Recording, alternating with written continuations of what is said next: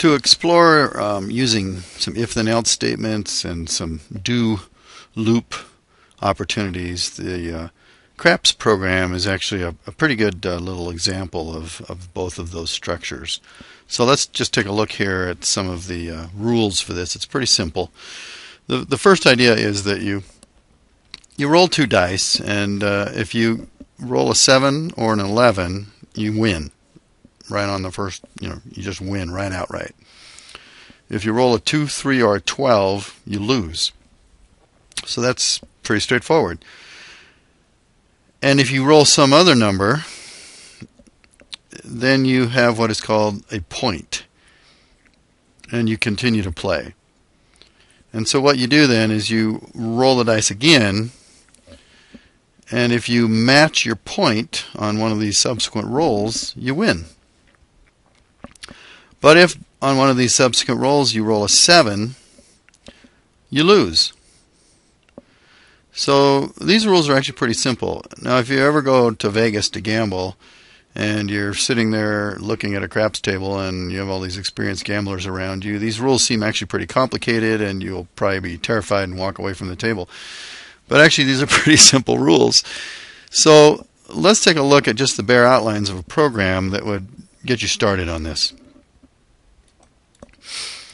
So in this particular example, we're going to declare a variable for our dice roll, and we're going to roll the dice, and we're going to call a built-in function, not a built-in function, but a user-defined function called toDie.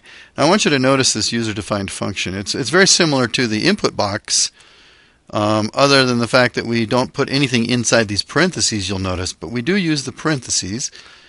And this function, I'll just show it to you, is down below. And this is how a function is defined in Visual Basic. You use the keyword function.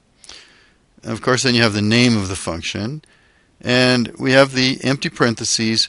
But a function is a little different than a sub because you'll notice that we have the return type after the name of the function there in the parentheses. So we have to specify what data type will be returned from this function. Because a function acts like a value. A function will return a value. So in this particular case up here, you'll notice when we call toDie, we're going to get back a value. And we're assuming that value we're going to get back is between the numbers 2 and 12 if we roll these 2 die appropriately. So let's take a little look at the function. We declare a couple of variables, just as you would expect, nothing magic there. We initialize these 2 variables to the ran between 1 and 6. And so we have 2 dice, and then we simply add the 2 dice together to get the result. And you'll notice, and this is key, we assign it to, it looks like a variable name here, but it's actually the name of the function.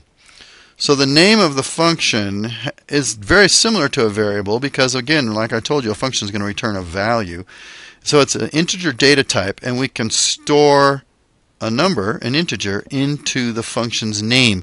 And that's how the value gets passed back from the function when we call this function.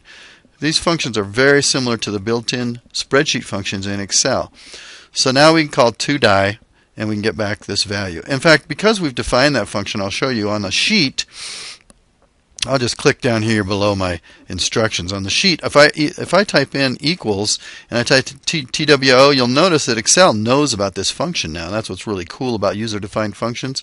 You can use them in your formulas in your worksheet. So let me just go ahead and I'll just go ahead and finish that off and hit enter. And so we got a 7. And you'll notice if I just go ahead and fill that across here, it'll give us a bunch of values between 2 and 12. And I can fill it down and let's see what we get here. So all of these values you notice are between 2 and 12. So that's kind of cool. Let's go back and look at our Visual Basic. So we roll the dice, and then we have a nice opportunity here for an if-else, else-if situation. So we first ask ourselves, is the roll a 7 or is the roll an 11? If so, then we want to do something here and tell the person that they've won. And then we have an else if, which means that we're going to do another test. So what we need to do is we need to do that second test, of course, to see if the roll was a 2 or a 3 or a 12. Because if it's one of those the user loses. And we'll do something here appropriate for lose. And finally, we have the final else clause here.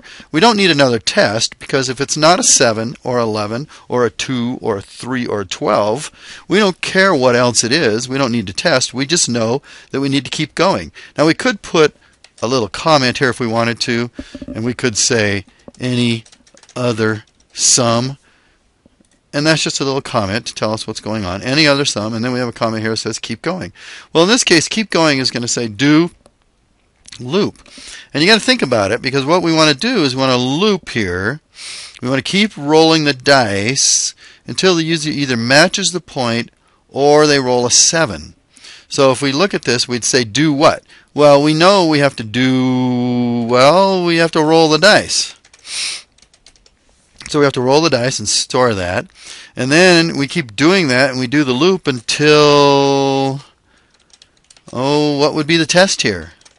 Well, we loop until we either get our point, which was our initial roll up here. So maybe we need to save that point here somewhere. Should we save the point in a variable? Save the roll into our point. I think that sounds like a good idea. So the test then is going to be, did we get our point or did we get a 7? Well, okay, so that's when we want the loop to quit. Otherwise, it's just going to keep rolling until we get our point or we get the 7. And then finally, below this loop, we have to ask ourselves, what do we get? If, if some test here, we need some test here, right? Then, else, and if. So in this particular situation, then you have to say to yourself, how do we get out of that loop? Well, the instructions pretty carefully tell you how you're going to get out of the loop. So you can only get out of that loop in one of two ways. And so you need a test here, an appropriate test. And one of the tests is probably going to lead to a win. And the other, the else clause there, it doesn't need a test because it's the only other way to go, is going to be a lose. Now, you could put the lose here, depending on what your test is, and the win down here. No big deal. And so then we hit the end if, and then we hit the end of our sub. Okay, I think that you can write this. And you can embellish it a little bit. This program, as you can see here, starts at the top with a roll, and then comes on down here to the very end with an end if, and then that's it. You get to just go through once, and then if the user wants to try it again. So another thing you could try to do is you could put the whole thing inside of a do loop and ask the user, do you want to go again? And if the user types yes, you loop around and do it again. Do the whole roll and everything again. So that's something else you could think about doing. So try to write this program and see how it goes. Let me go back and we'll put the directions on the screen here. And you can just hit pause and stare at those directions if you wish.